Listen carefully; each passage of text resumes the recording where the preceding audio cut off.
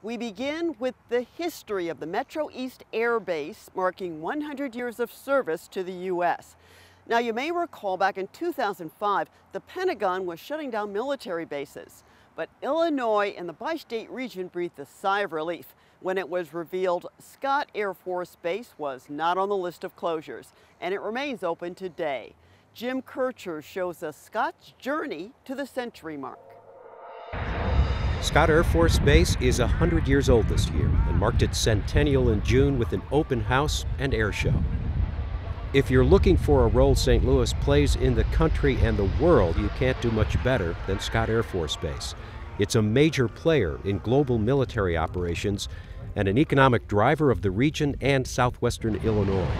It's had a number of roles and seen quite a collection of flying machines and airships in a history that stretches back to the First World War.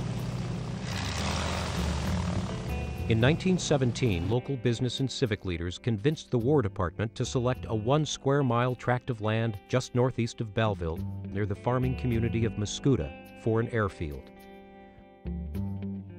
A well-known local aviation enthusiast, Major Albert Bond Lambert, one of the developers of Lambert St. Louis International Airport, was instrumental in helping to locate the field here.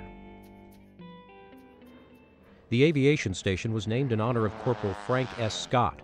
5 years earlier, in 1912, Scott had crashed at a flying field in Maryland and became the first enlisted man to die in a military flying accident. Today, Scott Air Force Base is still the only Air Force installation named for an enlisted man. With the United States drawn into World War I, building plans for the field were accelerated. 3,000 workers complete its construction, including about 60 buildings, in only 2 months.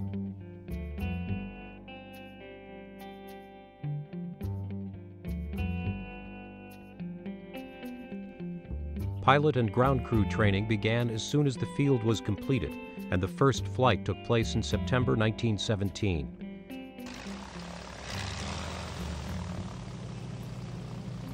Student pilots frequently crash-landed in remote places and were sometimes injured.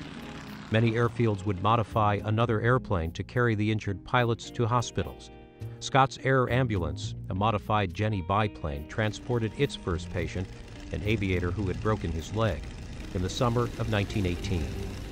In modern times, Scott Air Force Base would have command over military and humanitarian airlifts around the world. But in those first days, the Air Corps was new and small, still defining its role and trying to prove its usefulness in war and peace. After training 500 pilots and hundreds more ground crew during World War I, the War Department announced in 1919 that Scott Field would be kept as a permanent installation.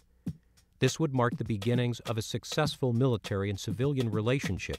In 1917, they leased, and it wasn't just the Air Corps then, but that was the primary use. The Army leased 600 and something acres out there. And then in 1919, they bought it.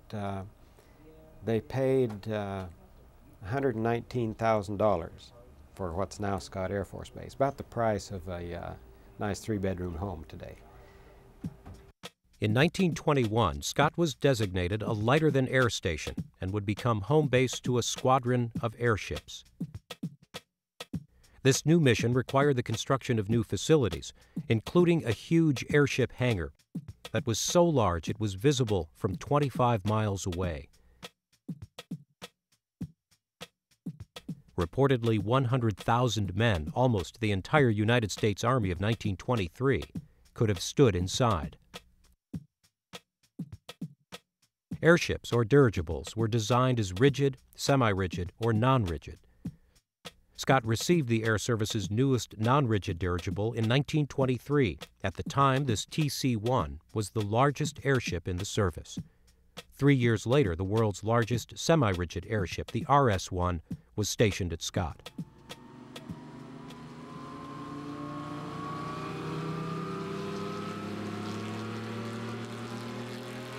Lighter-than aircraft eventually proved to be unreliable, even dangerous, and the field's lighter-than-air mission came to an end in 1937.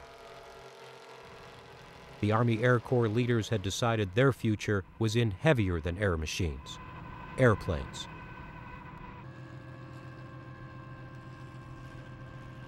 Well, everybody loved to see them flying, and of course they were worried about the people that piloted them because those things are so vulnerable to weather.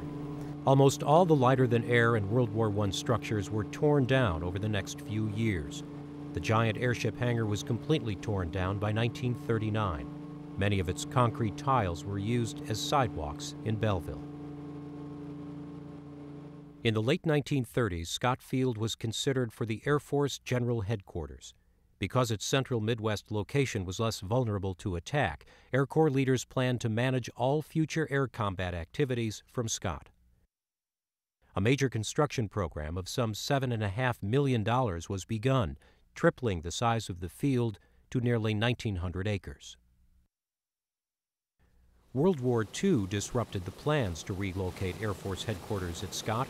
Instead, the field would become a major training installation for the next 20 years.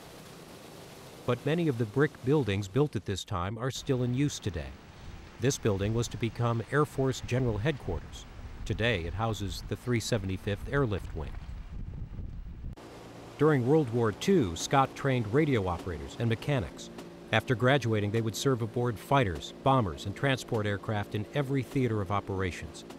Scott Field became known as the Communications University of the Army Air Forces. At Scott, airmen were called the eyes and ears of the Air Corps. Nearly 80,000 troops were trained during World War II. Almost anyone who had anything to do with air communications during the war spent some time at Scott. Communications training continued to be the base's primary mission after the war. In 1947, the Army Air Corps became the United States Air Force, and Scott Field officially became known as Scott Air Force Base in 1948. That same year, the Air Force was instrumental to the success of the Berlin airlift. U.S. military airlift operations had proven their effectiveness during World War II, but now they were put to a completely different kind of test. In mid-1948, the Soviet Union blockaded the supply routes to Berlin in an attempt to force the Western powers out of the city.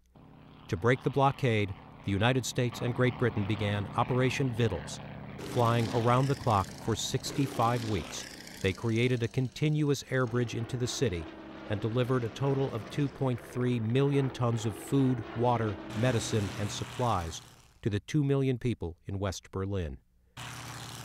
The Russians eventually lifted the blockade.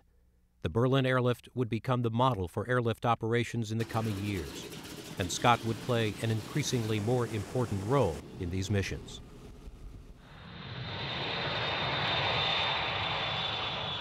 In the 1990s, Scott Air Force Base just barely missed being shut down, but now it survives into the 21st century to continue its role or to find a new one.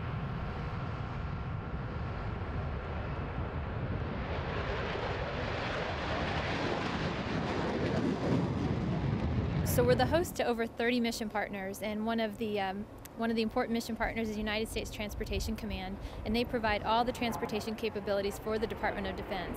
So air, land, and sea, and it's all managed and coordinated and planned and programmed here at Scott Air Force Base. And anytime anything happens on the news, whether it's a contingency operation overseas in the Middle East or a humanitarian operation, let's say in Haiti, it all starts here at Scott, because nothing moves unless the men and women here are doing their jobs.